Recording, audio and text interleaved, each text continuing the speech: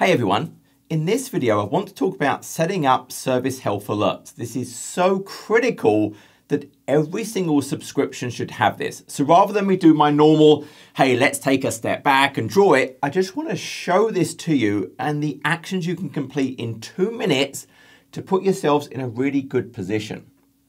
So here I'm in the Azure portal. So here I'm just in portal.azure.com. Now from here, I'm scrolling down to the bottom area and I have help and support. So I'm just going to select help and support. If you can't find it, I can always just search in the menu and there's help and support. And what I want to go to is in the support area, we have this idea of service health. So we're going to select service health and straight away within here, I could go and look at, well, I can see my environment is healthy. I could look at health history. And for example, I could change the range to the last 3 months. And I'll get an idea of the types of pieces of information that this will tell me. Now it's going to tell me things about, well, problems that have happened, the root cause analysis, the RCA of some previous outage. It's going to tell me about, well, action required. There's something I need to do to ensure the ongoing operation of some type of resource. There might be actions that are recommended to again ensure the ongoing operation of some type of resource. There might be notifications of routine maintenance that are coming. So routine advanced maintenance notifications. So these are all important things that I want to know about. And I can absolutely go to this board and we can see they're not that often. So I may get 1 or 2 a week.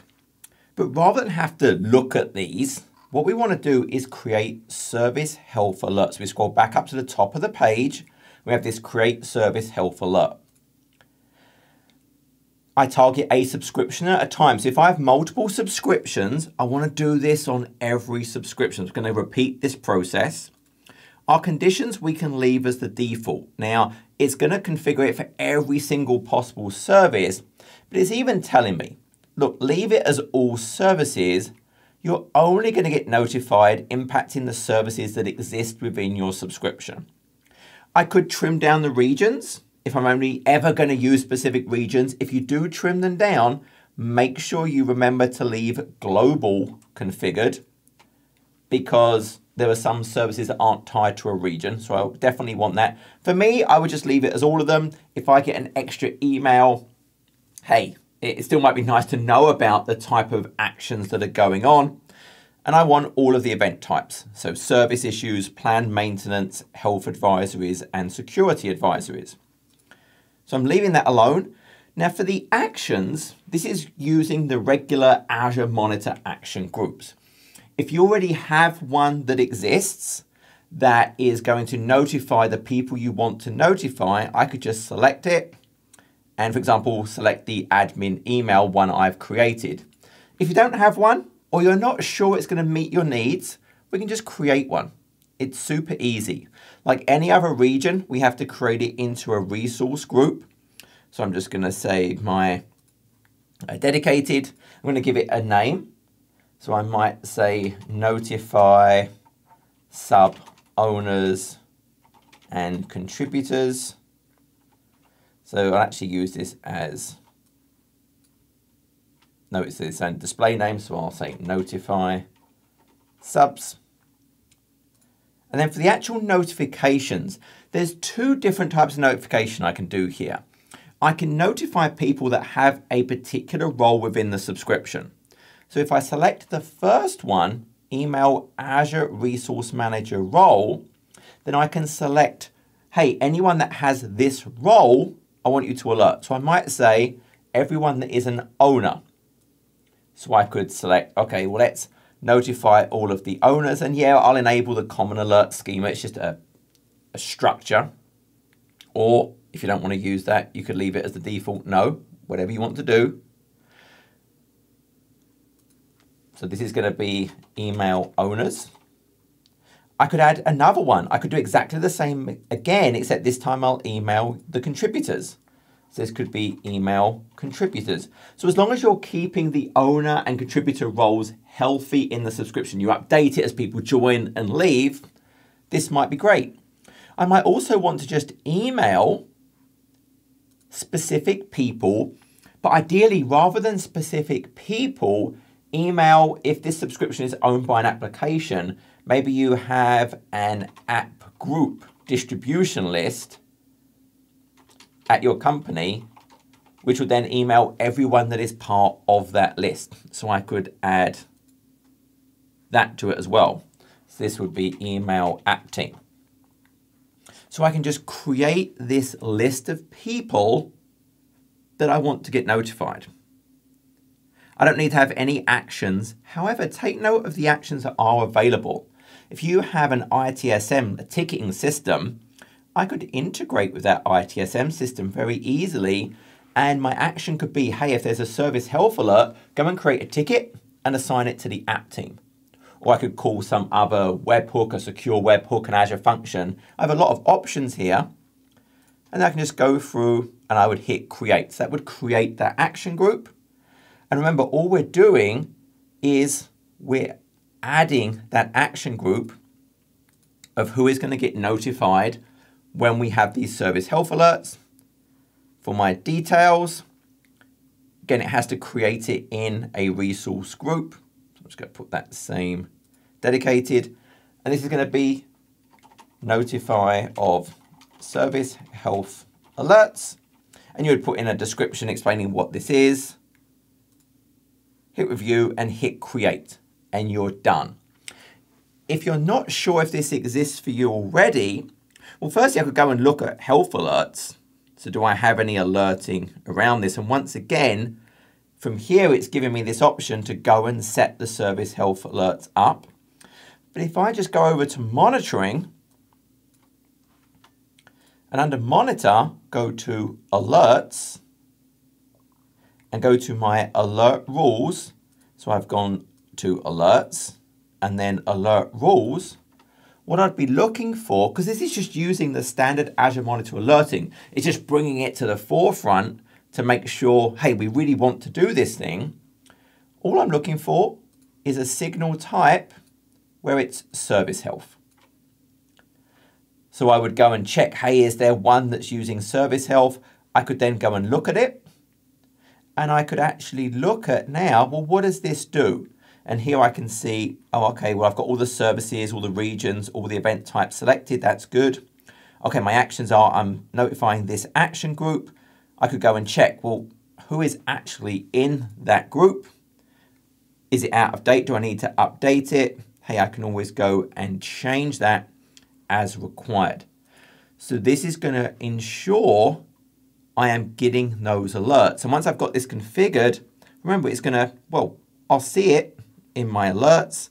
I'll see them, and I can always come back here and go and look at my service health, go and look at my health alerts, and it's just going to bring it to the forefront. But rather than having to actually go and look at the portal periodically to look at them, just go and set up that notification.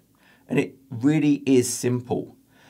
And so if I think about, hey, I am using those Azure Resource Manager roles on my subscription, I have owners, I have contributors, keep them current. I mean, that's really the important thing. And that should be something you want to do anyway. I don't want people having lingering permissions to my subscriptions. I want to keep it accurate.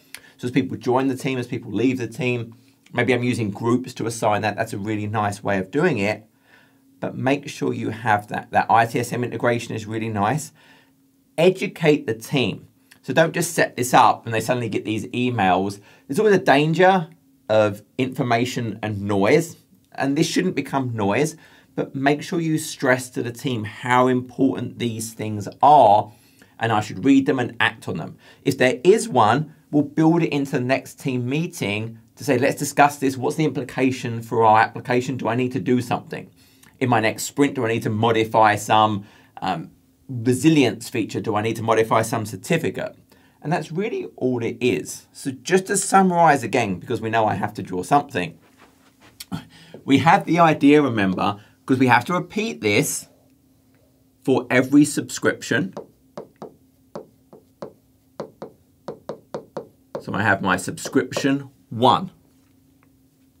And remember, on that subscription, we have role-based access control.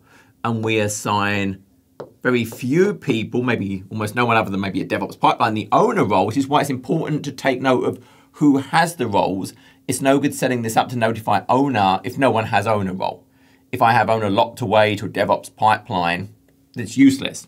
So I would go and look at, well, maybe who has contributor roles. So I would go and look at those things. And remember, that's very easy to check. If I just go over and look at my subscription, I would pick my subscription and then go to my access control. Over here, I can look at my role assignments. So you're just checking, well, who has contributor? Who has owner? Or maybe there's those monitoring. There were other options available to me. But keep those healthy. So when I think about this, and this is not even about service health, this is just good operational practices, make sure you keep all of the roles healthy in your environment. But I think about those things. And then what I'm going to do is, remember, on that subscription, well, we have that activity log, which is everything at the control plane level about it. Well, the reality is within that activity log is where we actually get these service health notifications are actually added. So then what I want to do is create an alert rule. And my trigger, what's going to make this fire is that. Hey, there's service health notification. Let's trigger this alert rule I've just created. And then what I'm doing is for my actions, my action is just I'm going to email, and I'm going to email, well, maybe it's one or both of those roles. Maybe it's I'm going to email some distribution list. I've got some DL as part of my application team. Maybe it's a central monitoring team who will then go and notify the apps that would be impacted. Hey, maybe instead of email, I'm going to integrate with some ITSM system that I've got.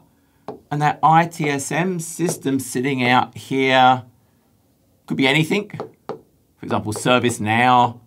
So I've got some ITSM, and I'm going to create a ticket, which would then get assigned and actioned in some way. That's all we're doing.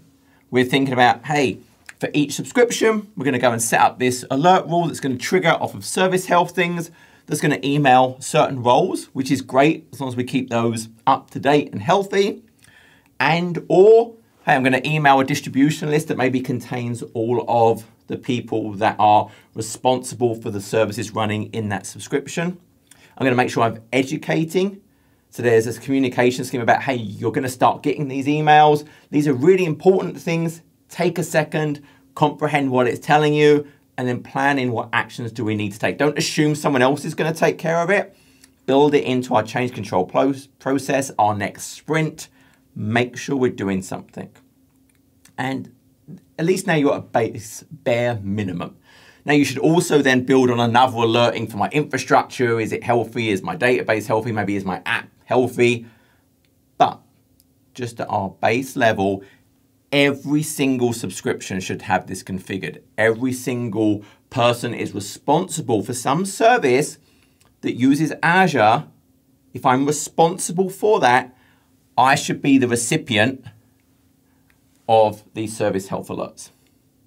I can set this up with things like templates. I'll have a link in the description of an ARM template, so I could make this just part of my regular, when I create a subscription, it's automatically going to email owners and contributors, for example. That was it. Didn't want to talk about anything else. This is so important. I just wanted to make that the focus. I hope that was helpful. Take care.